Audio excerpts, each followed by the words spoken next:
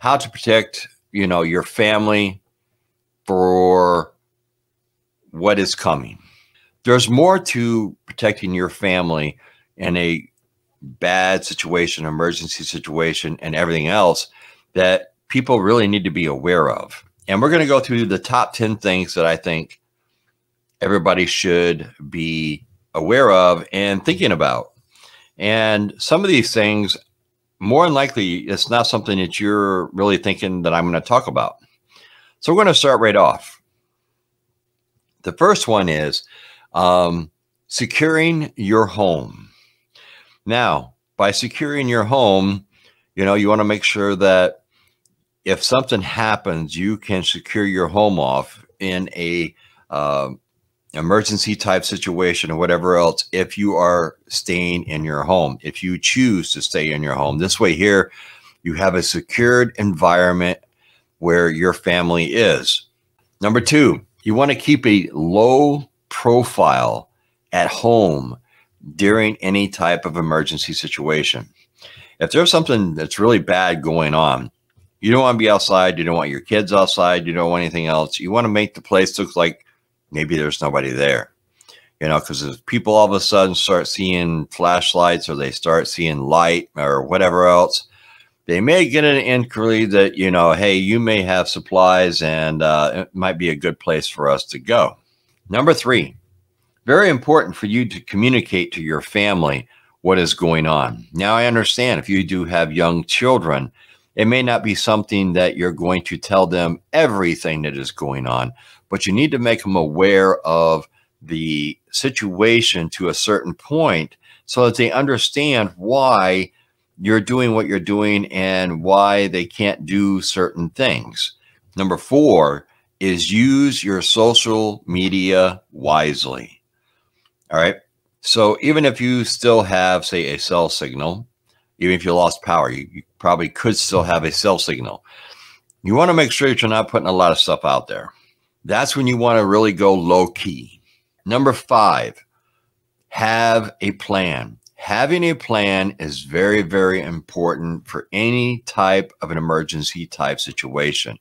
Rather it be a plan for you're staying in your home, this is what we have to do, or a plan if you are leaving your home. As I have talked about in several different videos, having those plans put in place and everything else is so very important to the, the dire need in a time when maybe you don't have a lot of time to react to the emergency type situation. Now, number seven, have enough food and supplies for at least 3 weeks. Now, I understand a lot of people have commented, and I've had a few emails where people are just like they can't prep because they just don't have the money. They have enough money to get by, and I get that. All right, it's really tough for a lot of people right now, but somehow or another, you really need to try to get to that at least 3 week supply of food for you and your family. Number eight, this is a big one. All right. Now, a lot of people don't talk about this. A lot of YouTube channels don't talk about this. And I think it's something that is very important that people really need to be doing. Doing emergency drills as if something is happening. And it basically to keep everybody on their toes, to keep everybody aware of maybe what their responsibility is when the emergency or disaster arises. Okay. So it's no different. If you work for a major corporation, more than likely you have fire drills. If your kids go to school, they have fire drills. They may have tornado drills. They have all these different types of drills for their safety. So people know what they have to do and where they have to go. Correct? So what is the difference if you take and you bring that into your home? I know some of your kids, especially if they're teenagers, are going to be like, are you kidding me? But if you can get them to realize this is for their own protection, for their own safety, for the safety of the family. Number 9, you want to make a list of all the important phone numbers in an order of how and who should be called first if something was to happen, say to you or your spouse or whoever else. So this way here, if you do have kids at home, they know who to call and who to call first. Number 10. Number 10 is a big one, and I think it's very important. But number 10 is stay calm in the emergency situation that you are going through. Staying calm is a very, very good thing, because this way here, you can always make those good decisions for you and your family, and will help you get through that bad situation in a time when your family and your kids are counting on you. Just remember that, because they're looking up to you for guidance. They're looking up to you for strength. They're looking up to you for security to keep them safe and protected.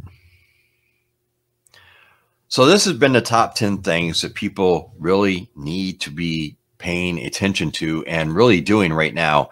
And, you know, how to protect your family for what is coming. And now a lot of people are probably like, well, what's coming, you know? And you really have to look at a lot of the different aspects of everything that is taking place. And I'm not going to go into all that, because that's like a whole nother video and everything else. But basically, just start paying attention. Start paying attention to what's going on around you and in your local news and a little bit of your national news. Choose your sources wisely and try to fact check anything that you can if you have a doubt. If you don't believe what is being done or said, then try to check it out for yourself. The internet is a beautiful thing. You can find out a lot of information out there. And you're going to find where some people, they tell half the truth and not all the truth. And some people don't tell the truth. And other people tell you exactly what's going on.